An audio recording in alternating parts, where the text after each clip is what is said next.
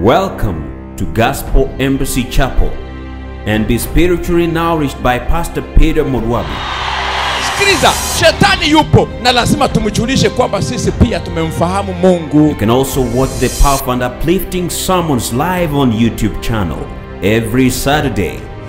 From now going forward, nobody in this church is dying before the time in Jesus' name. Don't forget to subscribe to the channel by clicking on the subscription button on the right. For all prayer requests and information, call the number on the screen. 1 Corinthians 2 verse 4. My message and my preaching were not with wise and persuasive words, but with the demonstration of the Spirit's power. Gospel Embassy Network TV, the place to feed on heavenly bread. Bwana asifiwe. You can have your seats.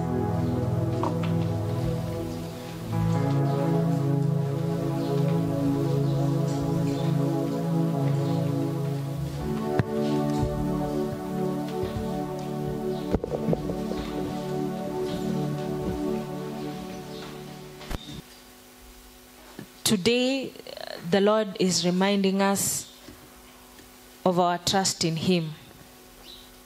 Praise God. And what it requires of us is that we will guard our thoughts. We will guard our thoughts. Praise God. Nimekuwa nikiangalia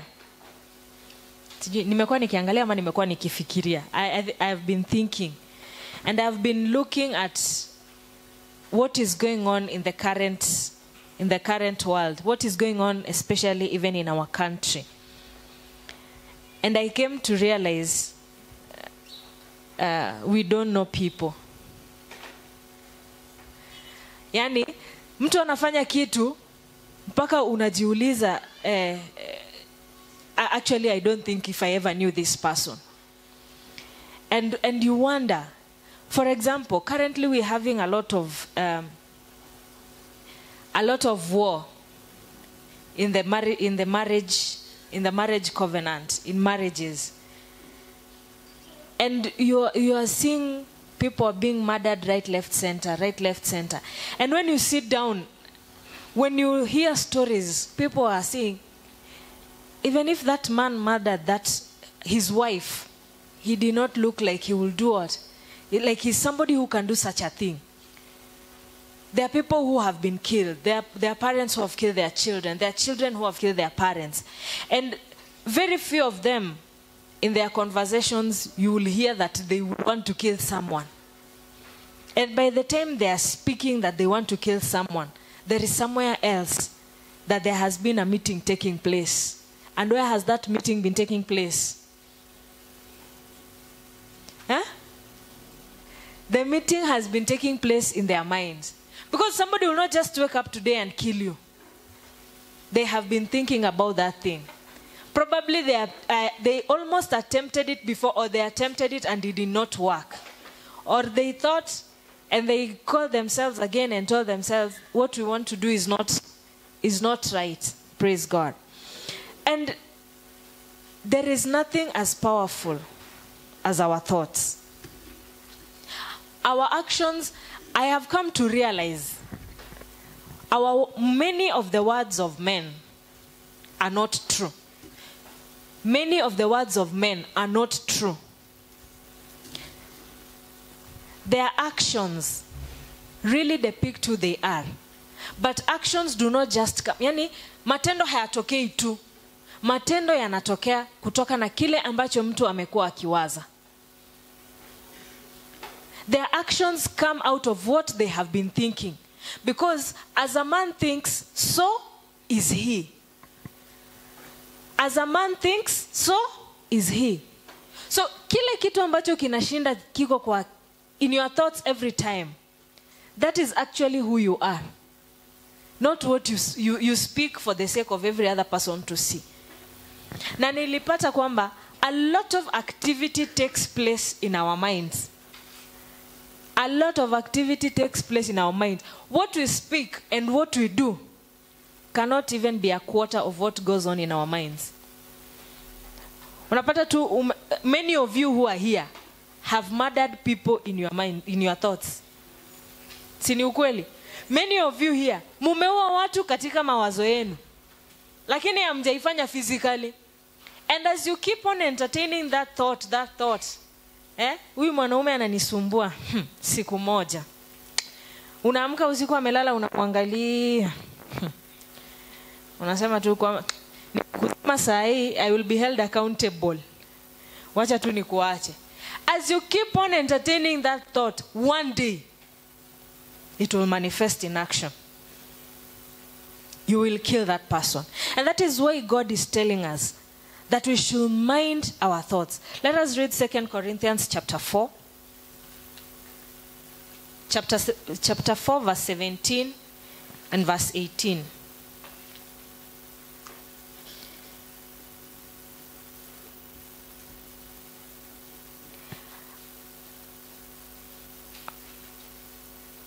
And then we'll also read Philippians chapter 4 verse 8. So 2 Corinthians chapter 4 verse 17 says, "For our present troubles are small and what lasts very long. Yet they produce for us a glory that vastly outweighs them and will last forever. So we don't look at the troubles we can see now. Rather we fix our gaze on things that cannot be seen. For the things we see now will soon be gone, but the things we cannot see will last forever." Praise God. And let us read Philippians chapter 4, verse 8. And then we'll go back to the 2 Corinthians. So it says in verse 8, "And now, dear brothers and sisters, our final thing, fix your thoughts on what is true. Fix your thoughts on what is true and honorable and right and pure and lovely and admirable. Think about these things that are excellent and worthy of praise. Keep putting into practice all you learned and received from me, everything you heard from me and saw me doing. Then the God of peace will be with you." Praise God. That it was very important for Paul to remind us that we keep thinking of things that are true, things that are honorable, things that are admirable, not just any other thing. Why? Because our thoughts are who we are. Mawazo yetu. Ukiwa umeketi mahali, ukiona tu mtu akili yako inatoa matusi, kwa kichwa yako unafikiria tu vile ako na kichwa kubwa, vile ako na miguu kombo, vile anakaa kwanza sijui anakaa namna gani, kondobosa. That is who you are. In real life, you are that kind of person. And if there is no one watching you, 100% of the times, that is what you will always be giving out. Praise God. Unasikia? Yale mawazo ambayo yanashinda kwa kichwa yako, that is who you are. That is who you are. Unasema, you're saying, hata hivyo sijamuua, lakini ningekuwa na uwezo ningemuua. You have actually killed that person. Because we do not live in the physical world. What we focus on is what is in the invisible. And our thoughts are not physical. They're invisible. And those thoughts have the ability to create. Everything you have seen, these cars that have been built, have been made, have been manufactured, these houses that we have built, those things came from somebody's mind. And they were thinking, and walikuwa wanapiga hesabu. Hii nyumba tukijenga hivi, itakuwa vile. I want a house that has this number of rooms. That thing is in their thoughts. And in that thought, ndio wakachora. And they now started seeing how the dimensions will be and make a plan. And the house came. Even when these houses are being built, now physically, that fundi never uses really the hands. Anatumia akili. Anapiga hesabu. The way he wants that house to look, the way he wants that wall to look, in their mind, in their thoughts, is what they put in the physical. And they keep thinking, if I want this wall to be straight, where do I adjust? And they're calculating, and they're thinking, and their mind is thinking. And then it becomes the physical. So kile ambacho kinadumu kwa akili yako kila wakati, hapo ndio penye huko. Huyo ndio wewe sasa. Huyo ndio wewe. And it is something that is affecting us as believers much more than any other person, because we are saved in the physical. Yani, how do I put it? We have received Christ in public, and we confess that Christ is Lord in public, but our thoughts have not been aligned to our confession. So we keep asking, why are you not manifesting who Christ really is? Because your thoughts are not aligned to your confession. And if we change our minds, that's why the Bible says in Romans chapter 12 verse 2, that we be transformed by the renewal of our mind. When your mind has been changed, your mind contains your thoughts. If your thinking has been changed, for example, if you keep on thinking about something wrong, unfortunately, it always happens.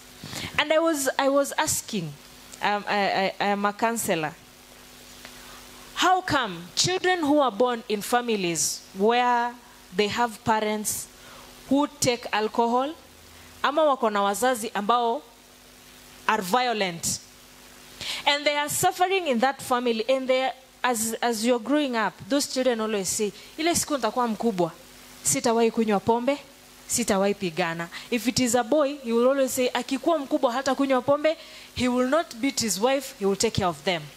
Fast forward 20-25 years later, they are now adults. Most of them are doing what? The exact same thing that they were swearing they will never do. They always do the exact same thing. Amezaliwa kwa familia watu wanalewa. And they swear, by the time they are 25 years, 30, they are drinking. Sometimes even worse than where they saw it happening. Children who are raised in violent families end up becoming violent themselves. Kwa sababu gani? Because their thoughts are preoccupied with those sins every day. And everything you think of and everything you fear always comes to pass. Mmejua hivyo? Have you ever realized that what you fear will happen always happens? We always assume it used to be when we were kids, when we used to be tukiwa wadogo. Vile unaanza kuosha vyombo, unajiambia kwa kichwa chako, aki hizi vikombe, wacha nizishike vizuri zisipasuke. Wacha nizioshe, zinapasuka. And we think currently kwamba ilikuwa ni utoto. Sio utoto, even now. Most of those things we fear the most always turn up to happen. They are negative, yes. But we fear that they will happen, and they always happen. Because our thoughts are building them every time. You fear, what if my marriage fails? And you are thinking about that. What if it fails? What will happen? How will it be? God forbid it will not happen. It always happens. What if my child does not turn out to be someone productive? That is what you fear. Hata maombi yako si kwamba mtoto wako akue sawa. Unaogopa tu asikue mlevi, asianguke shule. And that thing that you fear the most does what? Happens. Because your thoughts are always centered around that failure. And when you're looking at that negative thing, you will never see your child successful. Unamwona akiwa ameanguka. In your thoughts, you even see your child drunk and staggering in your thoughts. Because you're imagining, aki asikuwe mlevi, akikuwa mlevi atakaa namna gani. You're even able to create a picture of who he looks like or who she looks like when they are drunk. Msichana wangu asishike mimba akiwa mdogo. And when you're looking at, in that thought, you're already seeing your daughter pregnant. You're even seeing the way she will appear when she's pregnant. And your thoughts are preoccupied with that thing that you fear that you don't want. And it actually comes to pass. Praise God. So God is calling us today that we focus our thoughts. Let our thoughts be of those things that are true, those things that are honorable, those things that are good, that thing that you want. In this life, there is what you want and what you don't want. And unfortunately, when you are thinking, you do not think of what you want. Unaona kama sahi, unataka ukuwe umepona, upone. Lakini kwa mawazo yako, unafikiria vile unasikia uchungu. Yani, you are seeing the other aspect of not getting well. Sijui kama tunaelewana. Tunaelewana? Tunaelewana kweli? You want to get married, sindio? But 95% of your thoughts is how you have not gotten married. How you have not gotten a partner. Not about what kind of partner you want. Creating who you want in the spiritual. You are only thinking, iko, pale kwa ule mwenye, like I am single. I want to get married. But all my thoughts are in singlehood. My thoughts are not in getting that partner. Are we getting each other? Between what we want and what we don't want, most of the times our thoughts are focused on what we don't want and not what we want. You are poor. Your thoughts are not about your wealth.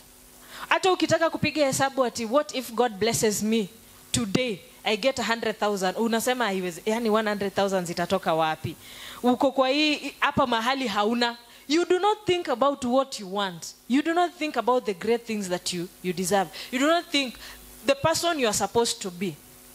You have been saved. You want to change your character. You never think about, I am going to be a man of integrity, a woman of integrity, a woman of respect, a woman where I pass, God will be manifested. You are just thinking about mahali ulikuwa. Ushatoka lakini akili yako iko huko mahali ulikuwa. And eventually you will go back where you were. Because your thoughts are not changed. So today, as the year is continuing, are we almost in the middle? We're almost in the middle of this month. We're in the middle actually. And God is still working. God is still setting us out to stand out as a distinct people, as his own children. But we have to change our thoughts. That we think about what God has told us.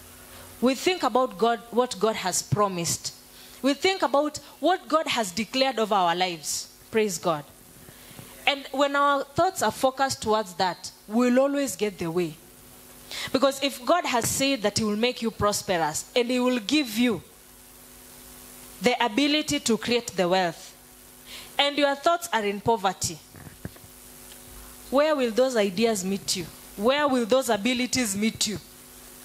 It will not happen because your thoughts are there in the poverty. Praise God. I was even telling, I was looking at some of the communications, even the women who are trusting God for the fruit of the womb. We have. Yes, I do not deny. There are some of you who are trusting God, but your partners, your husbands are not cooperating. Some of them have other wives or other women already. They have not been coming home. Some of them, because you don't have a child, they maltreat you. But God has said, irrespective of everything, he will give you this child by this man. But your confession, Nico, you do not know the value of what you have until you lose it. So you have already lost yourself. As you're waiting for him to read your status, that you do not know the value of what you have until you have lost it. Some of them are already declaring, kwamba, you have come in faith and you're already saying, this man will never change. Where will he be changing from? Because you have already rejected him. You have already rejected the working of God. Even if God tells you, today is coming, ata akionekana, even if he has come physically, your thoughts are not there. Your thoughts had already said he will not come back. Your reception definitely will not be in accordance to what you're supposed to do. Praise God. So if God has told us He will make a way. Me, I don't want to bother where he will make the way to come from. He can make a way from heaven. He can make a bypass. He can uproot a whole mountain. He can, wherever. What he said is, he will make a way. Any way is a way. Air is way. Sindio? Air is way. Sindio? Airway. Everywhere is, he can create whatever he will create. For as long as whatever he said, I keep to that. So let our minds focus on what God has said, on the promises that God has given us, on the word that he has given us, on the truth that he has given us. Think about those things and see the way your life will be different. Hallelujah. Fikiria hayo maneno. Si rahisi, lakini ni maamuzi unafanya ya kufikiria hayo maneno. Amka, usiki kuamka, amka. Unaangalia unaona it will not, rise up and work. Work it out because God has said it will work. So rise up and do what? And work. Bwana asifiwe. So remember to guard your thoughts. Because hata hivyo vitu Mungu anasema hatujaviona. They're in the spiritual. He's telling us what he has prepared for us. And for us to receive them, our minds must be aligned. Our thoughts must be aligned to the way God wants us to see. Praise God.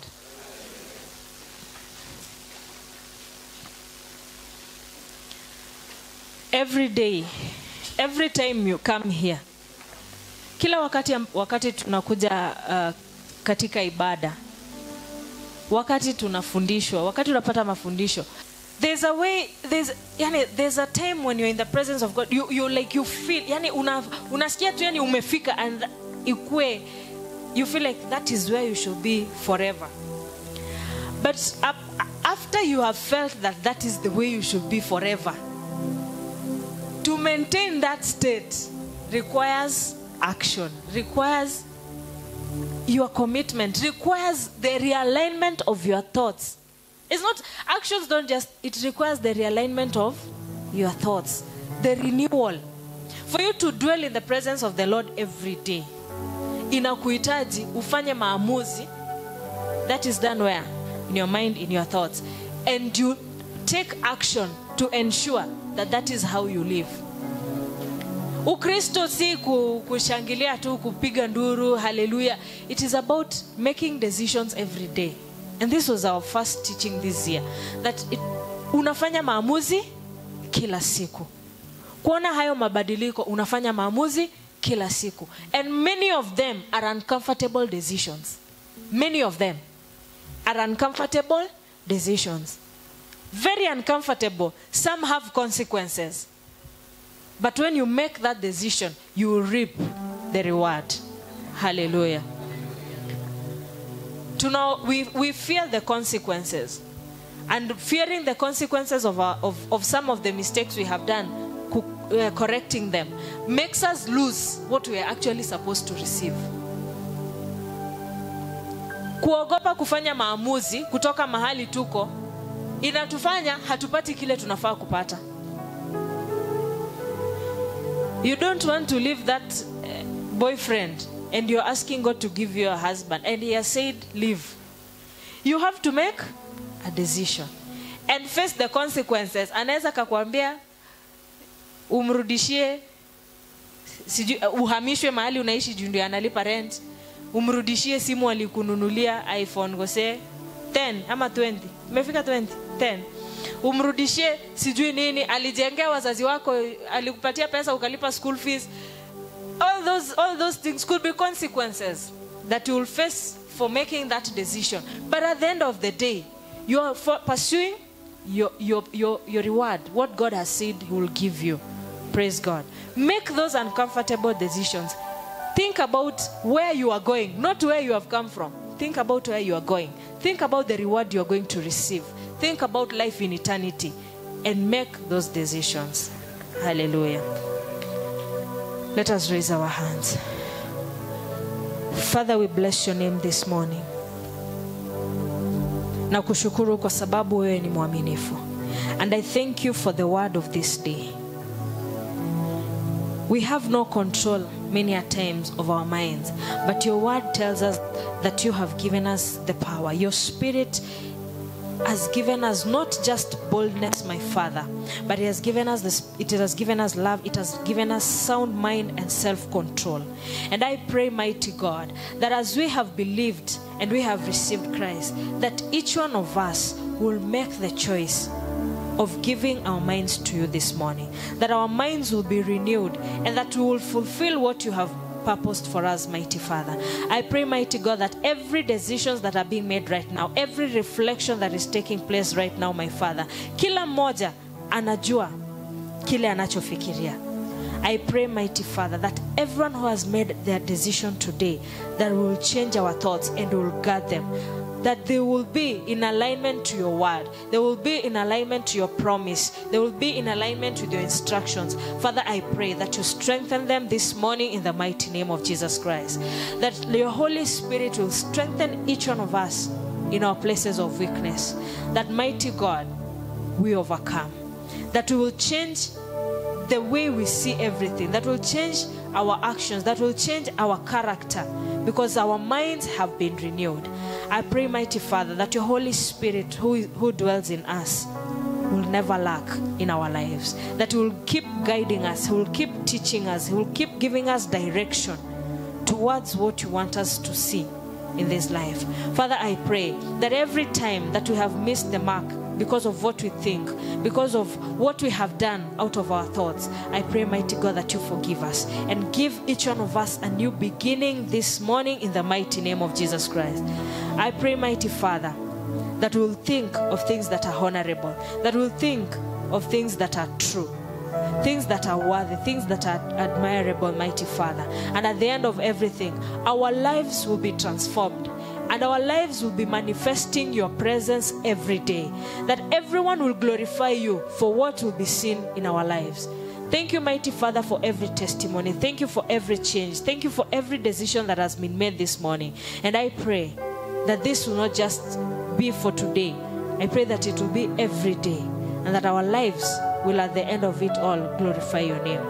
Thank you, mighty Father, for your presence. Thank you for your teaching. Thank you for your word. And the word that you have said for us will be planted in our hearts. It will grow and will bear fruit. I pray that at the end of everything, it will not be about us, but it will be about you. Receive our glory, receive our honor today and forevermore. In Jesus' mighty name we pray. Amen.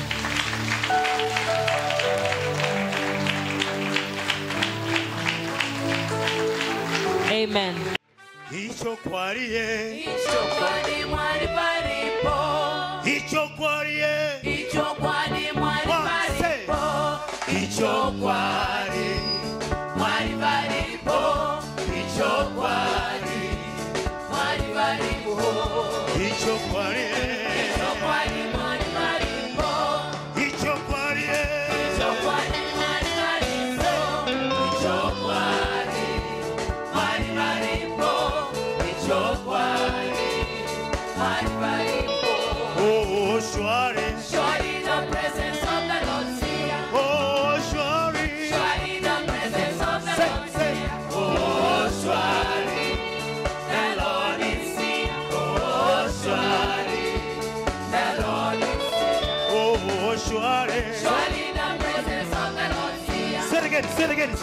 Surely the presence of the Lord is here. Oh, surely the Lord is here. Oh, surely. Angalia jirani sema. Oh, surely. Surely the presence of the Lord is here. Tell it to your neighbor, let him know. Surely the presence of the Lord is here. Oh, surely the Lord is here. The Lord is here. The Lord is here. The Lord is here.